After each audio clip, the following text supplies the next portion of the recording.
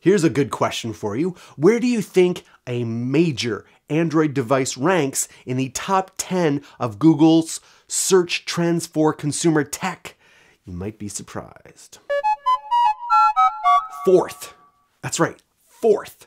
Android's biggest, most hyped, largely successful Android device, the Galaxy S8, ranked fourth in Google's consumer tech search trends for 2017. Sorta is a jolt of reality and reminds us that we live in a little bit of a counterculture, that even something as massive as the S8 isn't as mainstream as we might have thought. And what's ranked 1 and 2?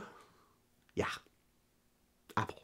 First up is the iPhone 8, then the iPhone X, followed by Nintendo Switch, and then Samsung Galaxy S8, followed by Xbox One X, Nokia 3310, the Razer phone, Oppo F5, OnePlus 5, and Nokia 6. Now on to some good news surrounding a newer phone that could be a promising entry-level smartphone. According to the Tenna listing, the Honor 9 Lite sports an 18:9 aspect ratio, a 5.65-inch 2160 by 1080 resolution that has 2 cameras on the front and 2 cameras on the back. Both arrangements feature a 13-megapixel primary sensor coupled with a 2-megapixel sensor, with the secondary sensor presumably aiding the primary sensor to create portrait images. Elsewhere, even though the Tenna listing only mentions an octa-core chipset at the heart of the Honor 9 Lite, odds are the chipset is Huawei's in-house Kirin 659.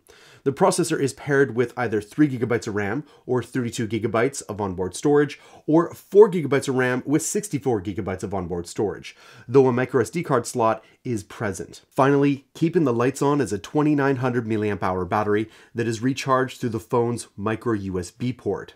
The Honor 9 Lite could be priced around $200, putting it in Honor 7X territory. We'll find out more on December 21st, when Honor is slated to hold a press event in China. And finally, the tech sector has not escaped the wave of sexual allegations, specifically when it comes to the father of Android itself, Andy Rubin. After taking a leave of absence less than 2 weeks ago, reportedly due to, quote, personal reasons, Essential founder and Android co-creator Andy Rubin has returned to the company. If you recall, it was reported that Rubin had an inappropriate relationship with a female colleague while he still worked at Google. The search giant reportedly looked into the situation in 2014, since it has a policy that forbids relationships between supervisors and subordinates. Google concluded that Rubin's conduct was, quote, improper and showed bad judgment, unquote. An Essential spokesperson said that Rubin was, quote, never told by Google that he engaged in any misconduct while he worked at the company. Now, it was reported by Recode that Andy Rubin, although officially took a 2-week leave of absence from Essential, Essential shares the same workspace as Playground, another project run by Andy Rubin. So he really didn't take off any time at all. Even if he did take off 2 weeks, I don't really know what that does. What do you guys think about this? Let me know in the comments below or on Twitter.